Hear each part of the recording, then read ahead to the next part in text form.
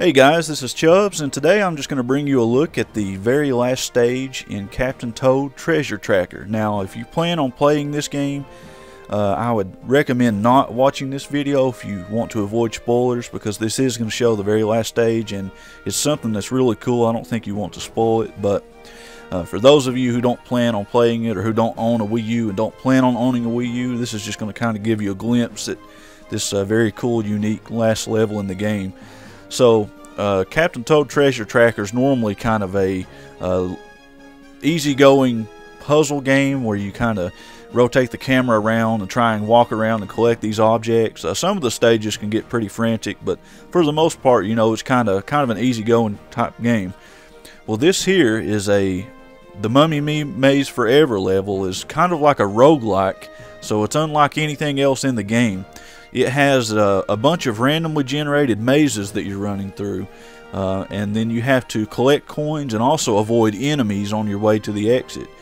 And the entire time you're playing, you're also being chased by your clones, which are copying the same paths that you're taking and the same moves you make. So that really adds a very frantic element to it. It's easy to panic and screw up because of that and run into your own clone, things like that. But I'm going to start this level now and just show you guys what it's like. So there's the mummy clone. And when you first start the level, what I would recommend doing is turning off your headlamp or your flashlight, because in some of the later levels that's going to alert the enemies to your presence. But as soon as you start moving here on the first level, your clone eventually pops out. There he is, and he will chase you all around the level the entire time. Now, you'll notice he starts getting really close to you, like right there, and then after a few seconds he'll kind of back off like that. So it's easy to panic once he's like running on your heels, but don't worry about that. Don't think that he's going to catch you, because he never actually does, even though he gets really close. As long as you don't stop or like run into a wall and just run in place, he won't catch you or anything.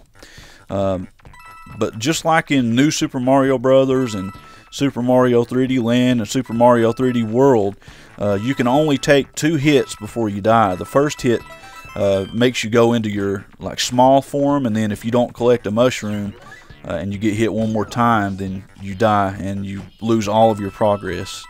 At the top of the level, or the top of the screen I should say, you can see the level that you're on. I'm on level 2. There are 50 levels overall. The 50th level is actually kind of like the final level. I'm not going to spoil what it is, but it doesn't have any enemies on it. I'll just say that. But the levels are randomly generated, so you can't like map it out in your head and then remember how to go through each level the next time you play. It's always going to be different, and that really adds an interesting aspect. That's how it's kind of like a roguelike. Unlike every other stage in this game, it's always random. The placement of the enemies, the way that the mazes are, the placement of the coins, it's randomness all the way. What doesn't change, however, is the enemies that you face on the levels and the order in which the bonus levels come. There are certain bonus stages, like on the 10th level, the 20th level, and the 35th level. You have these kind of bonus areas where you just collect coins and items. And then I've noticed like every 5th level, unless every 5th level ends up on a bonus stage, you have to go up against Magic Koopas and Charging Chucks, the football player guys who run at you. That can get pretty tricky too. So it looks like I took the wrong path there. Something else that changes it up is every 10 stages, you get an extra mummy that's chasing after you. And that doesn't sound like it would change it too much, but later on it gets to where like the mummies that are in the very back are slower, so you'll think that you're going to avoid all of them by running around like I'm doing here, but since there's one that's kind of lagging behind, you'll actually end up running into him because he's like I said, he's kind of lagging, and you won't expect to hit him. So it can get very tricky. Right now it's really easy because I'm only having to worry about one clone chasing after me, but man, once you get several after you, it gets really, really intense. Something else you'll notice too, these stages here are really easy. All I have to avoid are these piranha plants, which are just They just have that bite attack where they just kind of lunge at you, and they're kind of slow to do it too. So unless you run right into them, it's really easy to avoid them. The enemies do change up though. You'll see that here once I go to this next stage. This stage here that I'm going into is one that has the Charging Chuck and the Magic Koopa. So there's Chuck. I'm going to try and not get hit by him. And he will break through the bricks as he hits them. I really shouldn't have taken this way because I'm at a dead end here. You don't want to get cornered against these Charging Chucks because they will break through the blocks and hit you if you do. But now you'll notice that the enemies have changed from piranha plants to these plant-like enemies that come up out of the ground and spit these acorn-looking things at you. These aren't too hard to avoid either. Just don't walk in the middle and you'll avoid the acorns. And don't walk into them when they pop up, otherwise you'll get hit. Now what you can do, you can actually walk up to them and pull them up out of the ground like that. But I don't recommend doing that because number one, you really don't need to. It's just going to waste time. And number two, if you do it and your mummy clone is close behind you, you'll end up taking a hit from it because your mummy clone will run right into you. So, even though the objective is to collect 5,000 coins, you really don't have to waste a lot of time getting every coin on these levels because they're pretty generous about some of the later levels and the bonus stages getting you coins. So you don't have to be like OCD and grab every single coin on every stage and worry that if you don't that you're going to fall behind or anything. Just get the coins that you want to, and don't be crazy about getting every single coin on every stage. It's definitely not required. So I'm just going to go ahead and run to the exit. I do have some tips though for those of you who play this stage and have trouble with it. One thing that I would highly recommend doing is playing with your gamepad only. That's what I'm doing right now. I'm just looking down at the gamepad screen. The reason I say that is on some of these later stages, some of the enemies, especially the Shy Guys and the Fire Piranha plants, are very difficult to avoid. And what you'll want to do is you'll want to tap them on the screen, or you can also put your finger and swipe. And what that'll do is that'll stun them. And even though it only stuns them for a short period of time if you don't hold your finger over them, the short time that it does stun them is just enough to get past them. And the Shy Guys are very fast too, so you'll want to stun them, that way they won't catch up to you. Now you can also hold down the A button and sprint, but normally you will want to just walk, which is what I'm doing right now. And that's actually another tip. Unless you're up against a very fast enemy, just walk. Otherwise it's going to be tougher, not only because it's going to be more difficult to see ahead before you run into danger, but your finger is also going to be on the A button the entire time, and that's going to make it more difficult to move the camera around and scan your surroundings. So I'm going to touch this enemy here. Notice that he's stunned.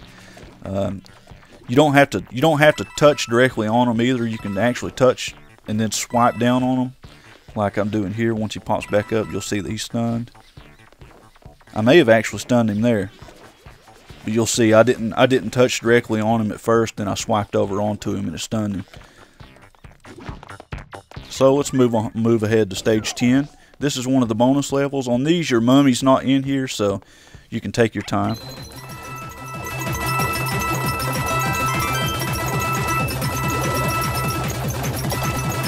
And this actually brings me to another interesting point. One tip that I have is to not do what I just did. Don't grab the pickaxe and then hit all these blocks. Instead, what I recommend doing is pull up all of the plants out of these blocks and get all the items manually. Then, once you've done that, grab the pickaxe and then run through this warp box. And then, as soon as you get into this stage, sprint diagonally upwards to the left and run to the exit. That is something that's always the same in every level, even though they're randomly generated, is the warp boxes are always in the upper left from your starting position. So now you can see I'm up against some Goombas. But notice the warp box is always here in the upper left, so that's something that never changes. And that was a close call. Notice too that I've got 2 clones. Whoa! It's a good idea too to tap these Goombas, because the Goombas are pretty quick as well. You can see I'm tapping them and stunning them. The Goombas can be pretty tricky, but I do have 2 clones chasing me now, so it's making it a little bit trickier. And I'm doing some tapping again. Tapping will absolutely save your life against some of the more difficult enemies. If you don't tap them, you're at a big disadvantage. I'm not going to exit here. I'm actually going to grab this pickaxe and kill some Goombas with it, and collect some more coins. I about said blocks. So the pickaxe, it's almost like an invincibility item, and it also allows you to kill enemies and to chop your way through the level. So I can't stress enough how important they are. Now you can also use the pickaxe to kill your clones as well, but they don't stay gone forever. After a few seconds, they'll come back and eventually start chasing you again. So I'm not going to get all those other coins. Let's just move ahead. So now, remember how I said every 5 stages, if it's not a bonus stage, you're up against charging chucks? Well, here we are again. Now we've got 2 charging chucks coming after me. And I just made a mistake by cornering myself there. I'm going to try and reach the end of this level without getting hit. It gets really tricky when you have 2 of them after you. Whoa, that was a close call there. It's going to be a close call here at the end. Looks like I made it though. All right, moving ahead. Now we've got boos. Now your flashlight, if you had it on, it can kill the boos technically, but in order to do that, oh boy, I just made a mistake. I took the wrong path. In order to kill the boos, you have to stand and look at them for quite a bit. And remember what I said earlier, you don't want to stand still ever. So don't even worry with your flashlight. Just leave it off, because once you go up against these shy guys here later on, the flashlight will make them detect you, and they're fast enemies. You really don't want to detect them if you can get past them undetected. So leave your flashlight off and just run from the boos. Plus, if you look at the boos directly, it stuns them anyways. Notice how they turn red and kind of stop.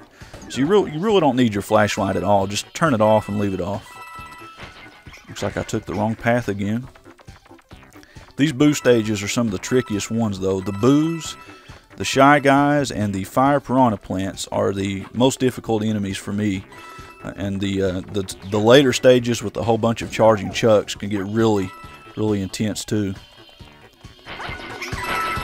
So we're just about to make it to the next bonus stage. Again, the bonus levels are on level 10, 20, and 35. So here we go. So I'm going to do the strategy that I told you about earlier. I'm going to grab all these items here manually. And this is a kind of a tedious process. What I'm going to do though, since this is just a demonstration video, I'm not even going to grab all these items. I'm just going to try and hunt for the mushrooms. They're usually in the middle of these patches. There we go, there's one of them. I'm not even going to bother with everything else, but get all the coins and stuff, pull up all the items, and then, like I said, grab the pickaxe, take off running, get it, go through the warp box, and then just run diagonally. You'll see I'm up against the fire piranha plants now, but run diagonally until you get to the exit, and that's a free pass to the next level.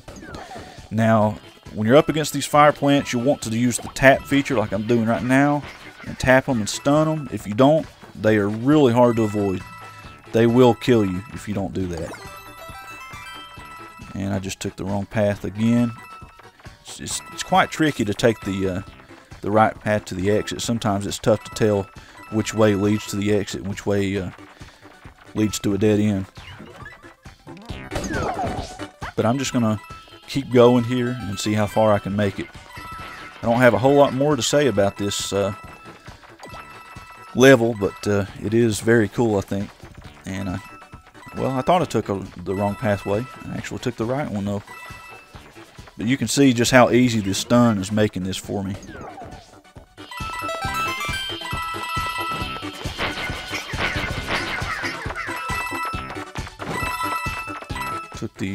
Took the wrong way. I almost ran into one of my clones there. I've got 3 of them after me. Again, every 10 levels you get an extra clone coming after you.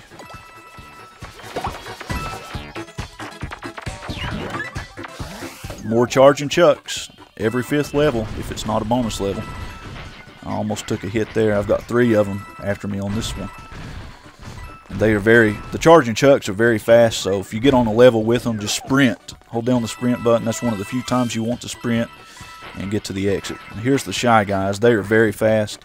If they get after you, sometimes you'll want to sprint. Other times, if you can't avoid them, you just want to touch them and stun them. Otherwise, it's not going to end well for you. I'm not sure which. No, this is not the right way. Let's go this way. Sometimes you can get past them like I did there.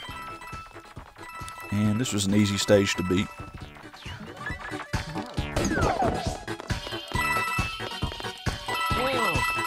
That one saw me, so I can't avoid him really, so I'm just going to stun him.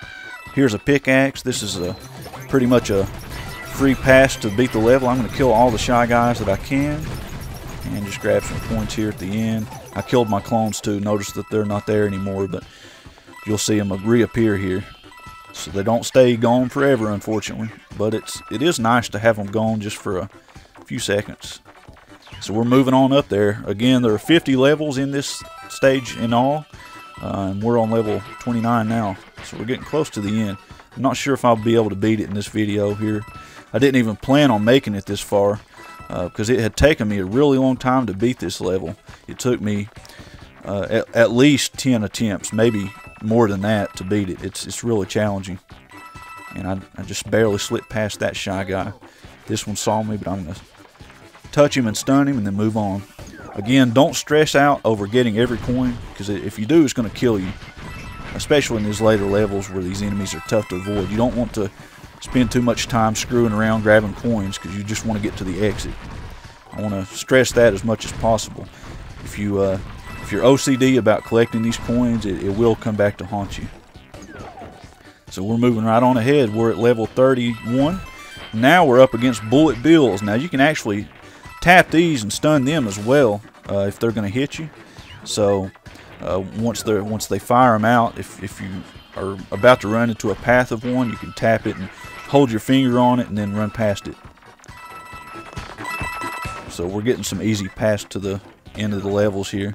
Sometimes the random number generator will be on your side like it has been so far. Other times you'll end up with these level layouts that are really tough to get through, where it places deadly enemies right in your path and it's really hard to find the exit. So far though, I've really lucked up. I've gotten the pickaxe, some fairly easy paths to the end of the level. So far it's really been a cakewalk. I've not even taken a single hit yet. At least I don't think I have. And this is the wrong way. You'll notice there's an item I didn't mention here that I'm going to run up to. We'll be coming right up on it here. Right here, you'll notice there's a golden mushroom. This gives you 50 coins when you collect it. So that's really handy for increasing your coin count. But don't stress out over getting that. Like if you see it in a level and danger's coming your way, if it's going to get you hit, don't get it. Just don't worry about it, because like I said, they are very generous about giving you coins here in these later stages. Remember, the goal is 5,000 coins, and I'm already coming right up on 4,000, and we're only on level 35 out of 50. So reaching the coin count for the objective is really no big deal. The big deal is getting to the end, because some of these later levels get really tough. So I'm going to use the strategy that I told you guys about. Get everything manually. Don't get the pickaxe and do it. Then use the pickaxe to quickly get to the end of this level. And there's a golden mushroom. I'm going to collect it on my way. And oh man, I ran right into my clone there. That was a stupid mistake. Now if I get hit one more time and I can't find a mushroom, then it's over. So let's see how far I can make it. Oh, that was close. I just about ran into that guy. It's getting tricky now. I took the wrong path.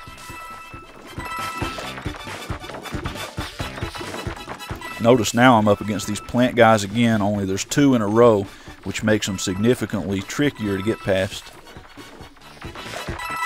If they're down in the ground though and they haven't come up, you can run past them. So that makes it a little bit easier. Let's see, I took the wrong path again. The camera angle makes it tough to kind of tell. You can move the camera around, but it still can be pretty tough to tell. It looks like I've got a fourth mummy after me now too. So I've got 4 clones coming my way. Alright, we're getting close to level 40. I was thinking about going down there and getting that mushroom, but you know what? I'm just going to go to the end of the level. Screw it. I'm not going to risk it. Level 40. Charge and shut time. Oh, God. Oh, they got me. I screwed up. I panicked and backtracked. I should have, probably should have kept going. Well, we made it pretty good ways. We had close to 5,000 coins, but it was close, but no cigar. But that should give you guys an indication of how you can beat this level. Just take your time, tap enemies to stun them like I did. If you see coins that you want to go grab, but that will lead you to danger, don't do it. Don't risk it. Just focus on getting to that upper left-hand corner of the stage where the warp box is. But yeah, this is really cool. It has a lot of replay value since there's randomly generated mazes, and since the placement of the enemies and the coins is different, and you can also kind of challenge yourself and see how many coins you can get before you reach the end of the level.